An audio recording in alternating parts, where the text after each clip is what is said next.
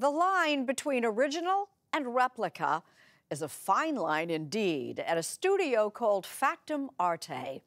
Seth Doane takes us inside.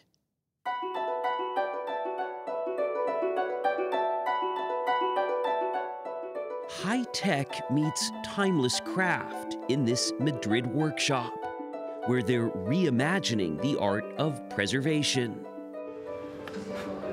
Here they're finalizing a 21st century version of a 16th century BC sculpture. It's utterly realistic, yet not real. There's no artistic license. This sarcophagus of Seti I is a reproduction accurate to 1/10 of a millimeter. You have all of these different people working in different rooms and different eras. Absolutely. So Factum Arte is really like one of those ideas of a Renaissance-type workshop, but in the 21st century. The man behind this place, called Factum Arte, is Adam Lowe. He's clad in the khaki colors of Indiana Jones and has the curiosity to match. Their mission, he acknowledges, can be difficult to explain. Normally I say something slightly evasive, like we're trying to use technology to preserve cultural heritage.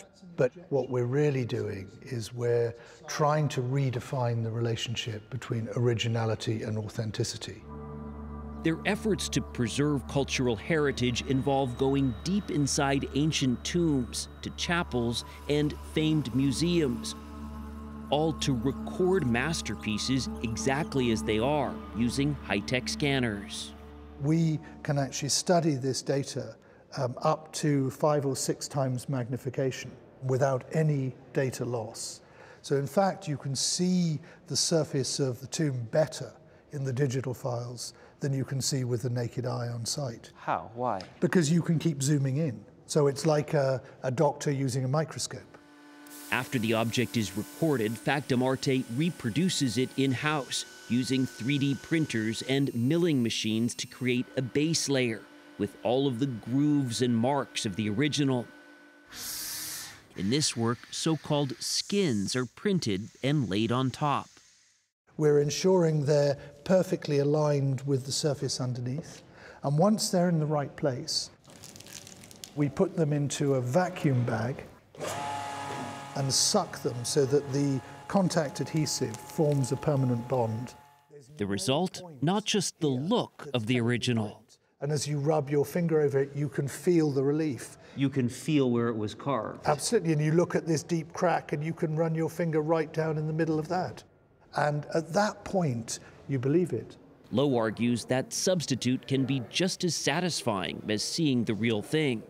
But we still want to go to the Louvre to see the original Mona Lisa. It's not enough to see a print. I totally agree. But hanging in front of the original Mona Lisa is the original Wedding at Cana by Veronese, which was one of the first big projects we worked on. Technicians from the Factum Foundation scanned the original Wedding at Cana at the Louvre in Paris. And in 2007, the facsimile was hung in the original space in Venice, filling a gaping more than 700 square foot hole. We know the one in the Louvre is more original, but the experience of the facsimile in Venice is perhaps more authentic. Considering a copy more authentic is a provocative point of view. And I'd go to a dinner party in London and I'd say, I'm making a facsimile of the tomb of Seti I. Everyone would go, how horrible. It was one of those things that it had touched the prejudice that so many people hold. We recoil at this idea of forgeries, of fakes. Well, there's a fake is something that's intentionally deceitful. There is no deceit. We're very public about what we do. Everything's declared that it's a facsimile, and it's not trying to replace the original.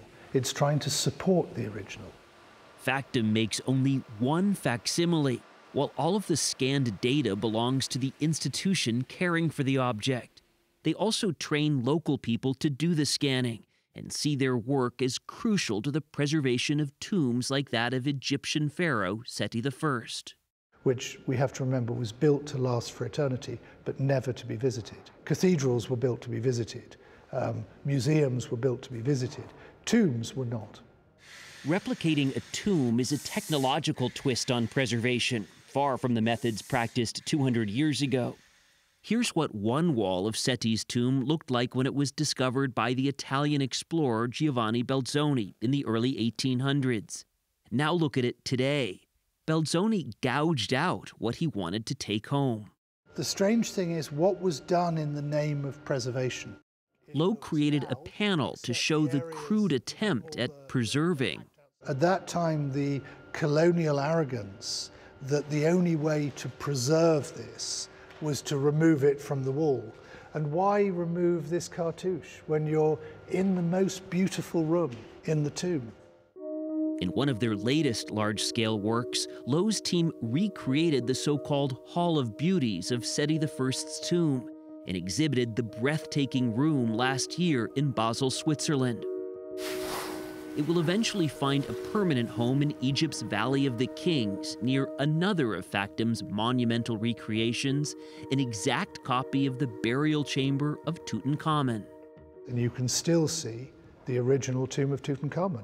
And we're getting lots of people doing both.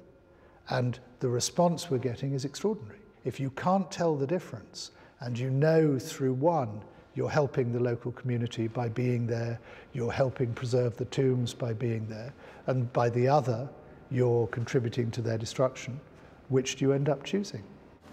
For a company that spends so much time studying the past, it's contemporary artists who are generally clients and use Factum's technology to create new objects and surfaces. What are you doing here?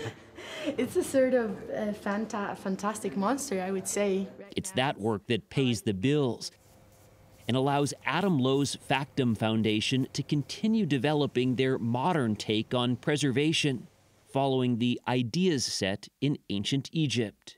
Their goal was to build a tomb, build an environment filled with human knowledge that would last for eternity. That was the goal. And it did. The hope here is this too will last, albeit in digital form or as a facsimile, a snapshot of the original as it is today.